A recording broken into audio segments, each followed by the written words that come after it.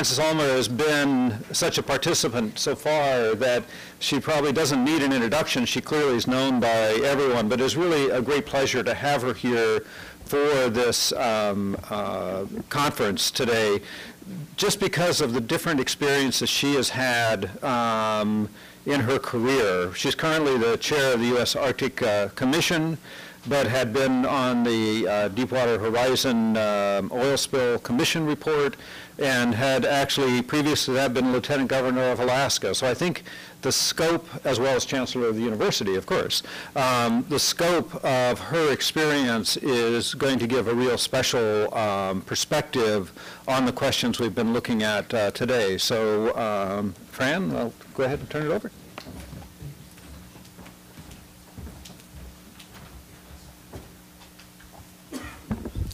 Well, first of all, let me thank CSIS for inviting me, and thanks for putting together such a really interesting day. I suspect most of you are feeling a bit like I'm feeling, which is I've already heard enough. I need to kind of go away and process this for a moment, you know, think about it, put it into context. Don't really need to hear anything more. And so here I am standing at this hour of the day prepared to give you a PowerPoint, which actually I'm going to whiz through because I know mostly what we should probably reserve my time for would be, you know, perhaps a little exchange. But based on what we have heard already today, and I want to take just a moment to reflect on that before I talk to you about what I plan to talk to you about, is most of our speakers today, both this morning and this afternoon, have talked about responsible development in the Arctic. That term has been used frequently, and I would just like to pose a question. What does that mean? What does responsible development in the Arctic mean? As was mentioned earlier by one of the speakers, at a minimum, it means balancing the desire to produce our resources and protect our environment. At another level, it probably means that the benefits from that development flow, at least in part, to the people who live there or who bear most of the burden of the risk if anything goes wrong. Responsible development. Does it mean taking extraordinary steps to manage risk when you are doing business in an environment that is extraordinarily challenging and in many ways very different from other areas in which oil and gas development takes place? I just pose that question as something that I would encourage us all to think about, because when we hear conversations about how much research is enough, how much information is enough, how much certainty is enough, how much regulation is too much, how much time does it take to get on with the job of being able to move forward to drill, I just posed the question, what does responsible development in the Arctic mean? And I would answer that question by saying I think it means different things to different people. Obviously, that's sort of an obvious thing, but I put that question on the table squarely because depending upon where you sit and who you are and what your interests are in the development, you might answer that question differently. Your standards associated with what it is that you would like to know about who's doing it and what capabilities they have and whether or not they are reaching even above and beyond what is required, those things come into play. So why am I posing those questions before I begin my PowerPoint? Because in my PowerPoint, I'm going to cover two topics. Number one, some lessons learned from the Oil Spill Commission work that I was fortunate enough to have the experience of working on last year. And secondly, to do a quick overview of which agencies and entities in the United States are doing some research, some work in oil spill preparedness, response, containment. And then at the very end, I will just make a couple of recommendations regarding what other steps might be appropriate for us to move forward to have a slightly higher confidence level that we are meeting something close to the test of responsible development in the Arctic. So, very briefly, let me talk about the Commission, because even though I know a number of you probably have quite a bit of familiarity with what the Commission did and what our recommendations were, this will be just a brief refresher, because there were recommendations that came as a result of the Commission work that focus not only on the future of oil and gas development anywhere, Gulf of Mexico or any place, but because of very specific recommendations that were made with regard to the Arctic. So I'm going to do the 45-minute presentation about the Oil Spill Commission in about 15. So I've slimmed down the slides, and forgive me when I go quickly, but this will be on the website, and of course, there's always going to the report itself. So very briefly, the Commission, 7 members appointed by the President. We had 6 months to complete our work. We held lots of hearings. We listened to a lot of people. We had fabulous staff. And remarkably, we produced a report with a unanimous decision on time and under budget, which is, in Washington, D.C., a fairly rare thing. And we presented the report to the President in January. And I might just remind you that our job was not to make recommendations about the future energy policy for the United States, but rather to basically look at what were the underlying causes of the disaster and what recommendations do we have in terms of improving the safety of oil and gas development in the Outer Continental Shelf in the United States. Just a reminder, the Macondo well, it seems like forever ago, doesn't it? For a while, it was constantly on our plate. Every morning, noon, and night, you could not pick up a newspaper, could not turn on the television set without seeing photos of the Gulf and hearing interviews with people whose lives were dramatically altered. Obviously, 11 men died, dozens were injured, lots of oil spilled into the Gulf, millions and millions of dollars were spent. And the impacts in terms of the economic impacts, not just the oil and gas industry, but the fishing industry, the tourism industry, the whole industry of the Gulf, dramatically altered by the event. And the psychological and health implications are long-term and long-lasting. Suffice it to say, in a very summary way, that the incident was preventable, that it was not as much a failure of technology as it was a failure of management. And there are lots of things that we can say about it, but if you sort of look at the major underlying causes of the blowout, it was a series of decisions that, in retrospect, hindsight's always 20/20, right?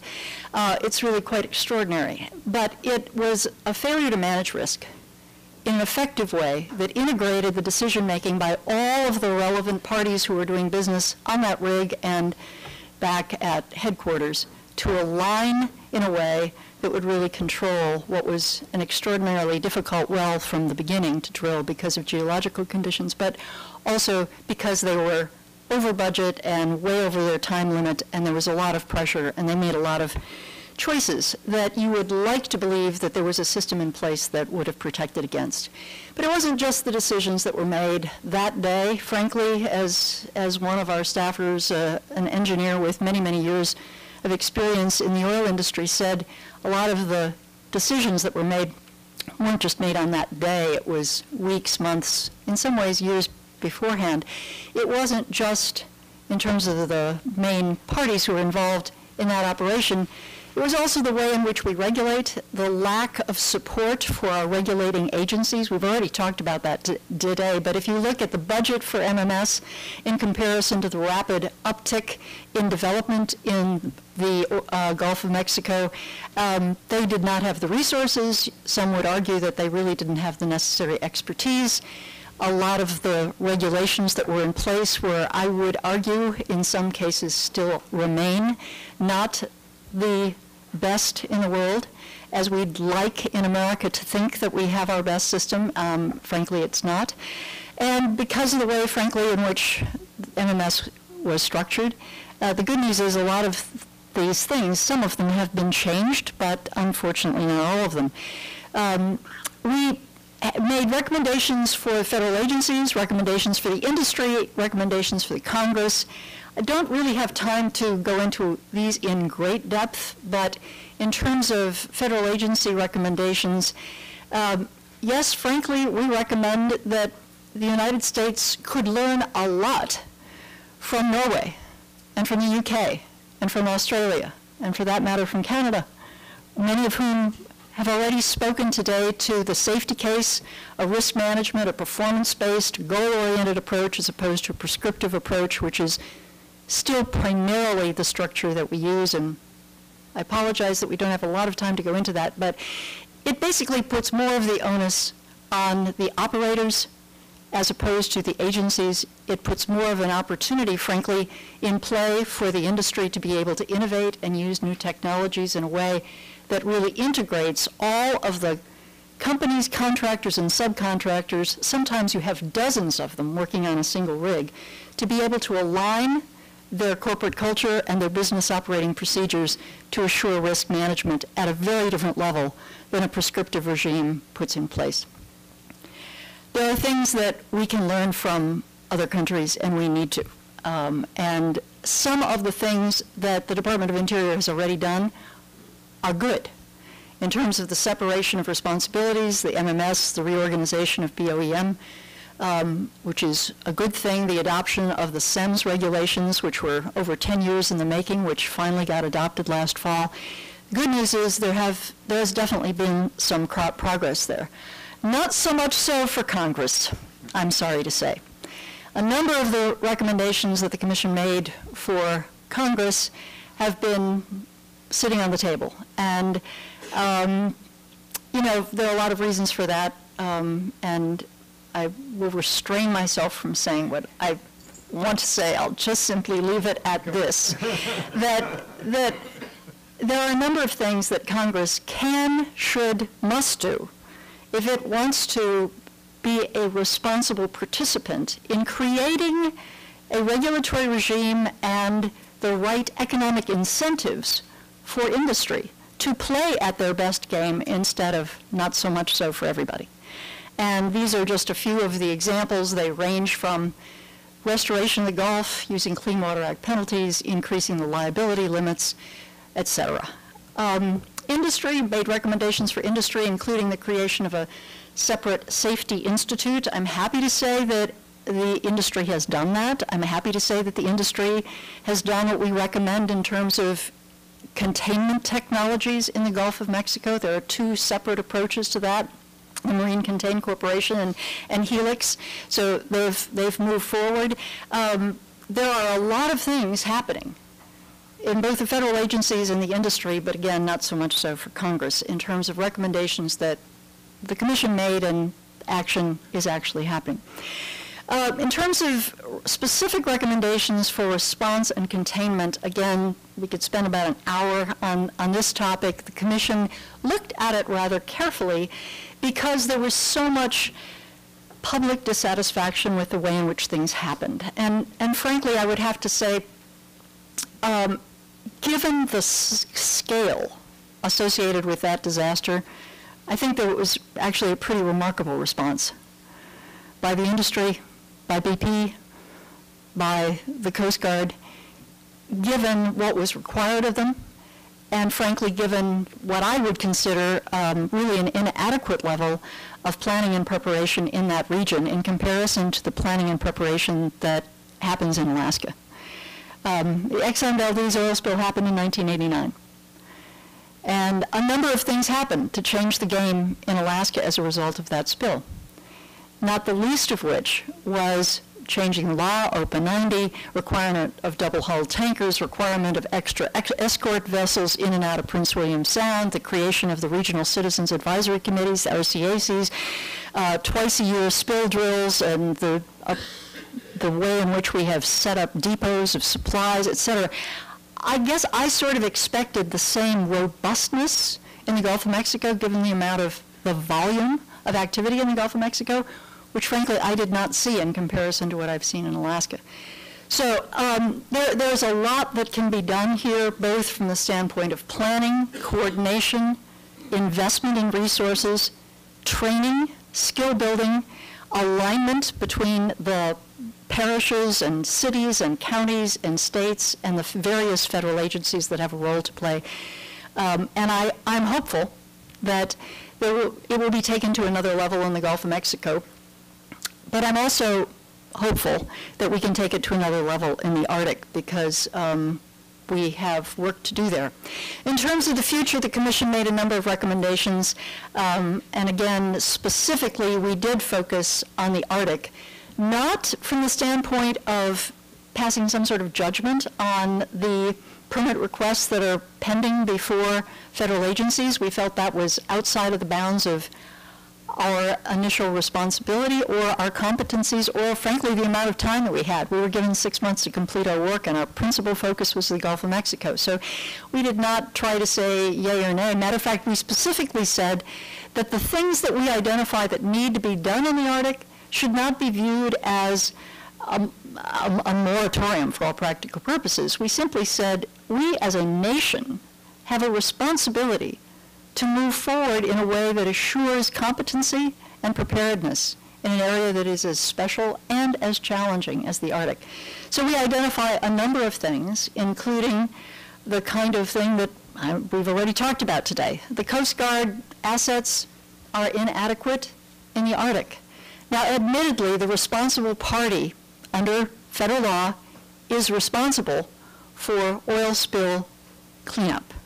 But as we saw in the Gulf of Mexico, when Thad Allen made it quite clear that, yes, it was BP that was responsible, but you know what? The people of the United States of America expect the United States Coast Guard to be there.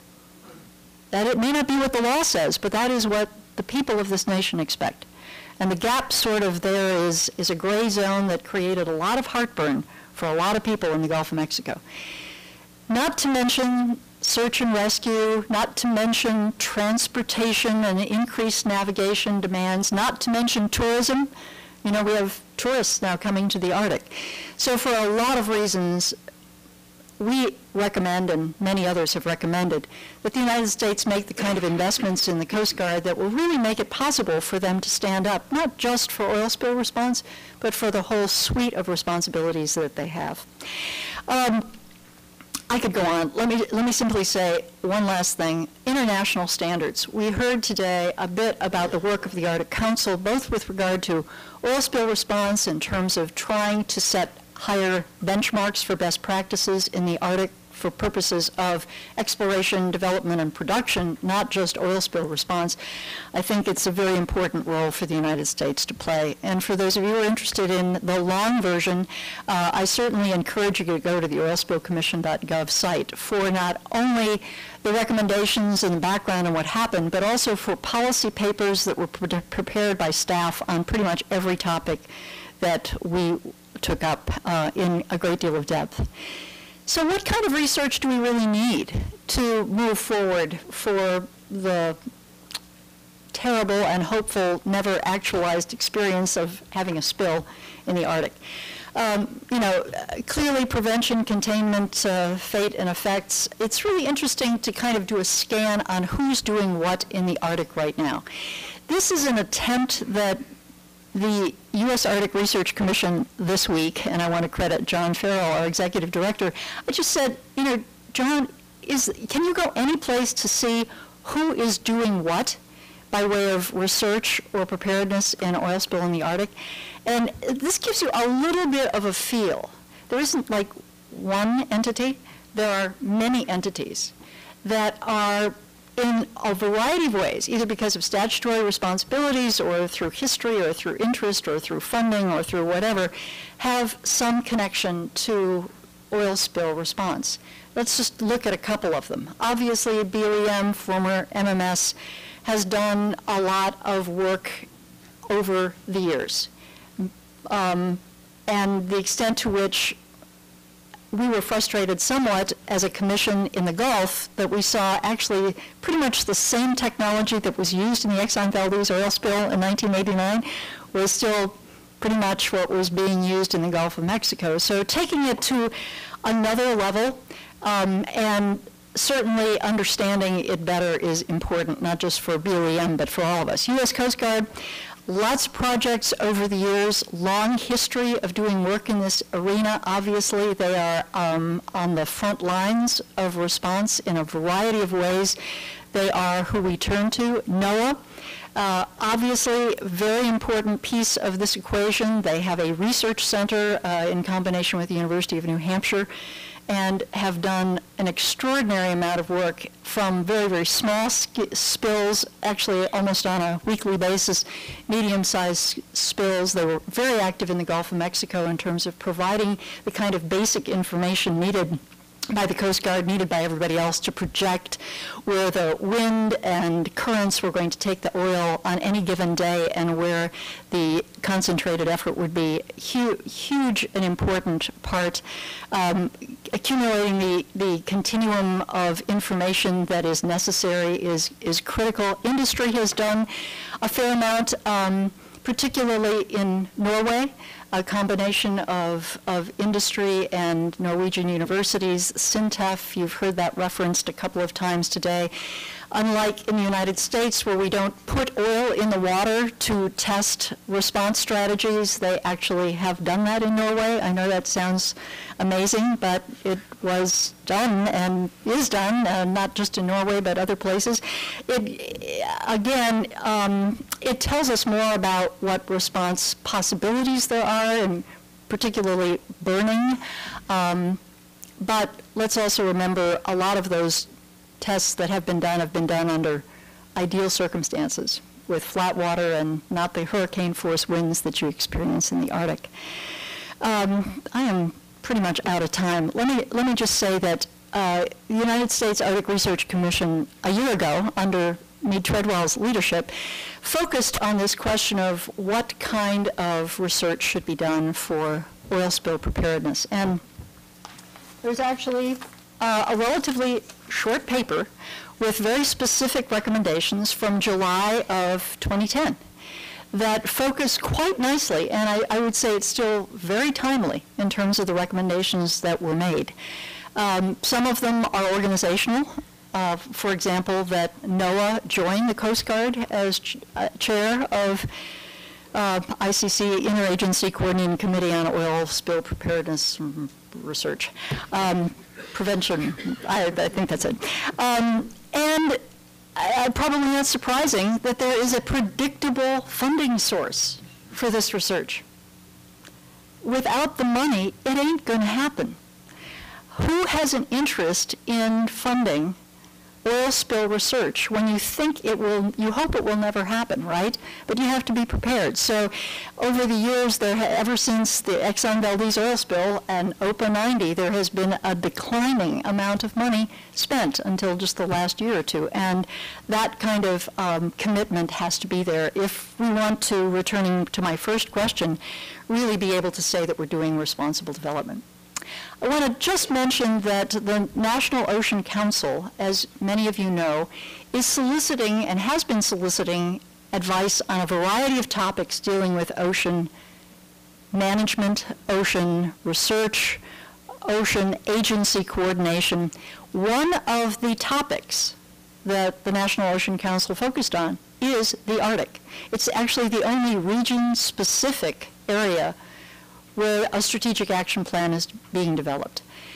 So I mention it in the context of, should oil be looked at, oil and gas development, as a single stand-alone question, or should it be looked at in the broader context, as you have heard that actually both Canada and Norway do? They look at this in relationship to fishing and to tourism and to special ecological areas. That is in essence what this national ocean policy approach is attempting to do, and it is soliciting comments. So for people in the audience who are sort of feeling as though they have something to say on this topic, right now there is a process, a mechanism open from the administration to give some input into how preparedness, how we think about the Arctic, how we think about development in the Arctic, and what we need to do to prepare for it and to align resources with capability. It's very timely. So I have pretty much taken more time than I wanted to take. But, you know, in closing, just a few miscellaneous thoughts before I answer any questions that you might have. I don't know how many of you read The Economist. It's actually one of my favorite magazines because it takes me just slightly out of the Alaska context, slightly out of the U.S. context, and reminds me that the world is shrinking and that we really have to pay attention. So I noticed in The Economist, actually the April 23rd, 2011 version, which was sort of the anniversary of the Deepwater Horizon disaster, the short editorial Lessons from Deepwater Horizon, the headline is, "Don't assume disasters won't happen at the frontiers of technology, presume they will." And the short editorial talks about what it is that preparedness really means. It certainly means the absence of complacency. And I think my takeaway from spending 6 months in a deep dive on the Oil Spill Commission was that we all like to lull ourselves into a frame of mind that the worst won't happen. It probably would be better to hope for the best but prepare for the worst, particularly as it relates to high-risk industries.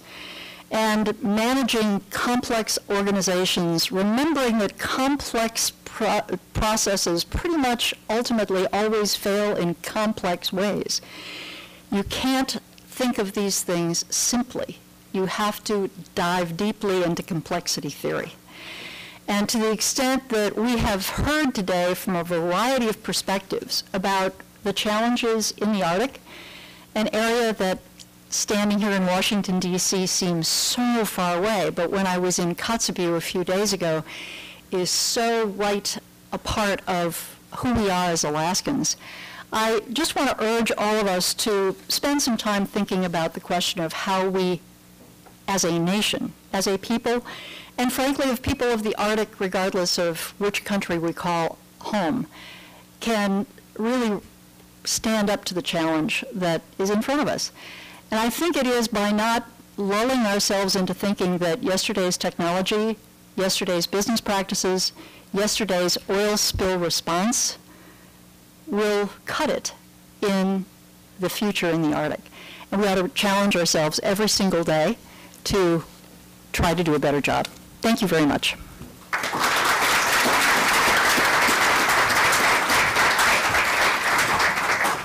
Thank you for an excellent presentation. We have time for a couple of questions, one of which, and maybe this will be putting you too much on the spot, and therefore you can tell me if it is, with your experience and what you've gone through, how do you feel, how comfortable do you feel with going ahead and proceeding with development in this area that's going to be challenging and complex, given the fabric of the institutions we have to protect ourselves and the level of our knowledge?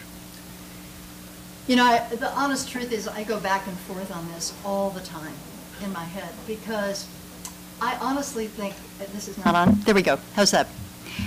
And again, I am speaking now for myself. I'm not speaking for the Oil Spill Commission. I'm not speaking for the Arctic Research Commission. I'm not speaking for my former employee, the University of Alaska, and I'm not speaking for the state of Alaska.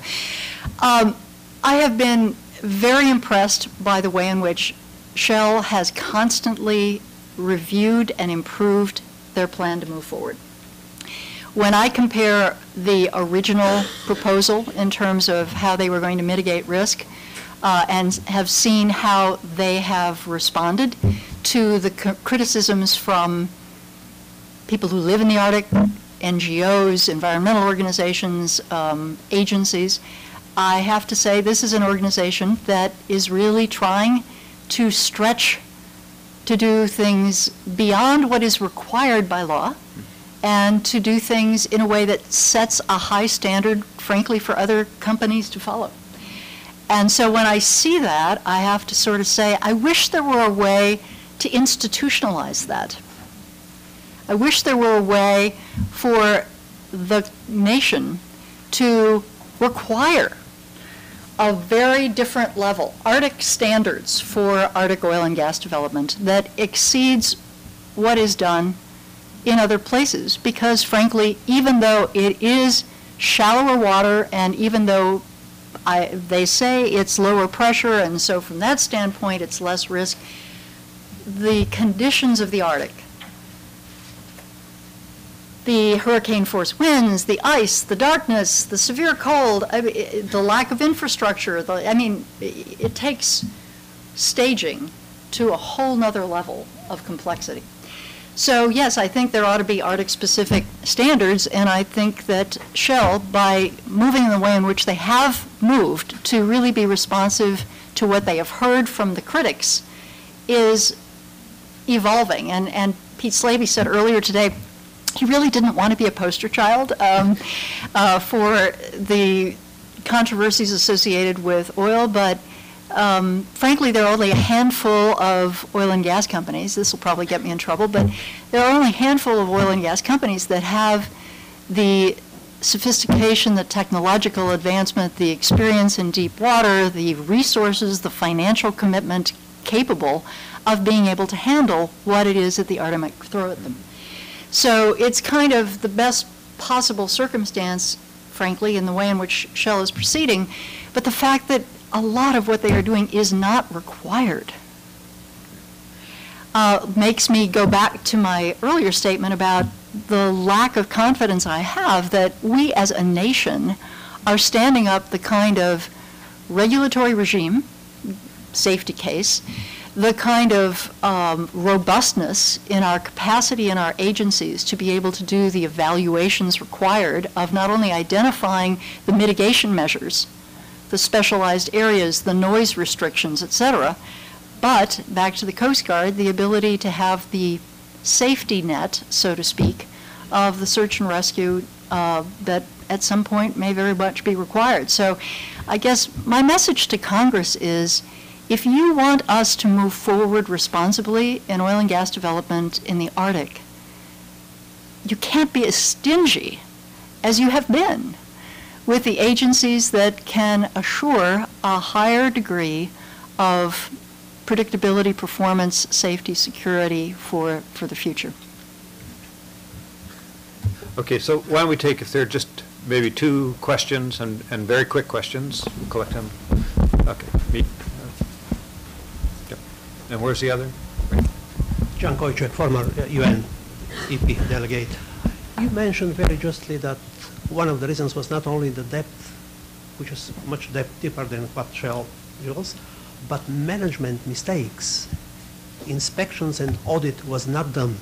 Do you think that in cases where in future we will drill and the company of one state, one country will drill in the EEZ of another country, do you think that we could create something like agreements for the auditing of auditors? Let's say Shell has internal audit and inspection, but there are these types of agreements that we have one with Switzerland. I think the General Accountability Office is involved, that we can conduct inspections to see what have they done. Because we have the pressure of it's like equation with many unknowns, 4 equations, 5 unknowns. We are conducting, as you mentioned, in Arctic conditions, their stochastic regime, governed by the theory of probabilities, darkness and so on. And accountability is the other, the pressure of the public. So do you think that the governments can help also the private business and give them advice on prevention and mitigation? Well, I think the question you're posing is it a good idea or is it possible for the governments to reach some sort of mutual agreement where they would have a higher degree of confidence in the safety regime, the risk management of the companies that are doing business in a high-risk environment? I think at the one level, it would probably be a very good idea. At another level of do I think it's possible, I happen to live in a country that it is in an anti-regulation modality. where people are saying what we really need to do is lighten up on the regulations, as opposed to thinking about not less or more, but rather smarter regulation, more informed by both the science and by process safety. I mean, there's occupational safety, there's process safety, there's technology safety. I think it is important, and at some point, some sort of an Arctic Council-sponsored dialogue about improving the reliability and accountability of the management regulation that is done by the various countries doing business in the Arctic is definitely something to put on the table for discussion. We've talked a bit about, the importance of cooperation among the Arctic nations for oil spill response. We've talked about it in terms of best practices in industry, technology, et cetera. Maybe we could take that to another level, best practices in management regimes that really minimize risk. And that's what we're talking about. You can never eliminate risk, but there are strategies that can reduce it. And I will just say that the Oil Spill Commission heard from Rex Tillerson of Exxon and Martin Odom from Shell about the way in which those two companies, they're not the only companies that have done this, but the way those two companies have learned from the regulatory regimes around the world to institutionalize business practices that reduce risk. That's the kind of thing I hear you talking about, which is for those companies that do business around the world. They don't just do business in one country. They do business in all of these countries where there are different regulatory regimes, evolving something that is sort of like the best practices in risk management. Maybe we're not there yet, but it's not a bad place to move toward. Okay, and final question. Thanks. Very quickly, for one element of a wise development policy is knowing where not to develop. Do you think we have the knowledge of the offshore environment and living resources in the Beaufort and Chukchi Sea to make intelligent decisions about where not to develop? Well, I personally don't. I have been actually struggling with this question that you pose about how much research, how much information is enough. People have said, lots and lots of money has been spent on Arctic research, and that's true. Lots and lots of Arctic studies have been done over the decades. That's true. Is it synthesized or integrated in a way that helps people actually understand what that research means for either the public or the private decision maker? I'm not so sure about that. And the USGS gap analysis that was just completed, I've been struggling through it. I haven't finished reading it. I've read the summary. It points very specifically to things where additional information is needed, whether it's in circulatory patterns for air and wind and water currents, et cetera, that you would need for certain types of response, or whether it's impact of noise on species and whether or not you could have a mitigation strategy that would reduce negative impacts on species for purposes of noise in certain areas that are particularly important for subsistence areas. There may be a subset of people in the world, at the university, in industry, in the agencies, that can do a better job of answering that question than I can, but I think we are still in a state of needing Arctic research synthesis at a level at which we don't have. And as Mimi said, it's not a question of how much information so much as do you have the information that you need for certain types of decisions, and lining those things up. I'm hopeful, actually, when David Hayes mentioned his announcement today about the coordination of Arctic permitting. That'll be an interesting exercise to see whether or not the science that is available to the agencies, whether it's EPA or NOAA or whomever, lines up with the questions they need to answer from a standpoint of statutory regulation, to see whether or not, by way of the statute requirements that they have to satisfy for permit purposes, whether they've got the information necessary. That coordinating committee will probably take the U.S. gap analysis to another level. And I would just say, I'm relatively new to the U.S. Arctic Research Commission. I was appointed a couple months ago. I am, at this point in time, struggling with the question of what the U.S. Arctic Research Commission can do to assist in this effort of just being able to put in a place, perhaps it's one door that one can walk through to be able to access the research, whether it's been done by academia, agencies, or the private sector, so that people can better access what does exist in a timely way, in a scale-appropriate way, in a useful way for purposes of the decisions that need to be made. I don't know, but we're thinking about it. Thanks. Great. Well, thank you very much for an excellent presentation. So please join me in thanking Francis.